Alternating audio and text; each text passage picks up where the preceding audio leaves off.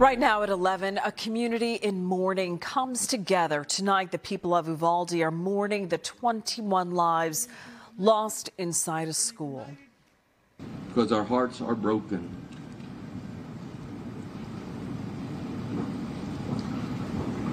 We are devastated. This vigil gave people a chance to grieve and to lean on each other for support as they confront new questions about how this tragedy could have happened. Thank you for joining us. I'm Jacqueline London. And I'm Jim Rosenfield. Tonight, news stories are emerging about the children and teachers who died inside Robb Elementary. Here are all their faces. One student was an avid runner. Another loved to swim and to dance to TikTok videos. The teachers are also being remembered for pouring their hearts and souls into their work. There are so many more stories to be told as we put names and faces to these victims. NBC 10's Miguel Martinez-Valle is in Uvalde tonight. Miguel, you've been speaking to people there all day as they honor those who were lost. Hey, that's right. And I can tell you it's been a very somber day here in Uvalde. It's been a day of grieving as a community is still trying to wrap their heads around how this could happen, why these children and these beloved teachers were targeted by the gunman. But as those questions remain, we've also seen community members step up, join together, looking for hope and looking for healing and looking for ways to help their neighbors out.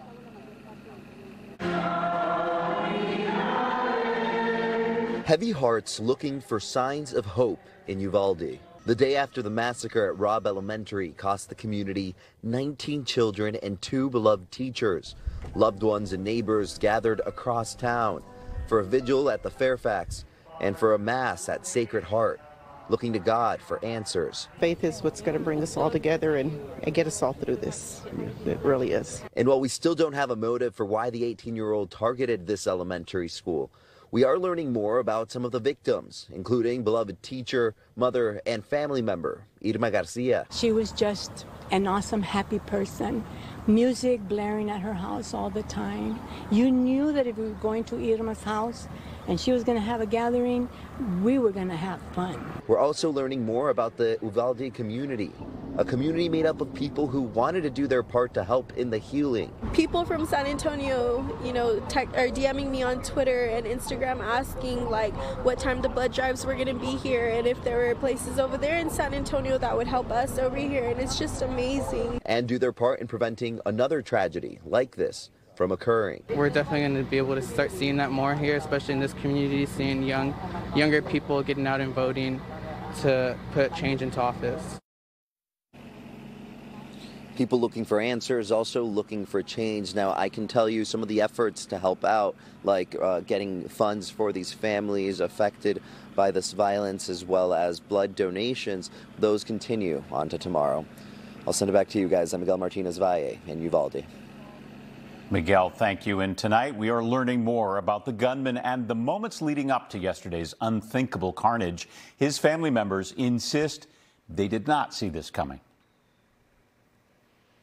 Could you give us any insight into his state of mind? When's the last time you spoke to him? I speak to him daily, but you know he had guns in the house?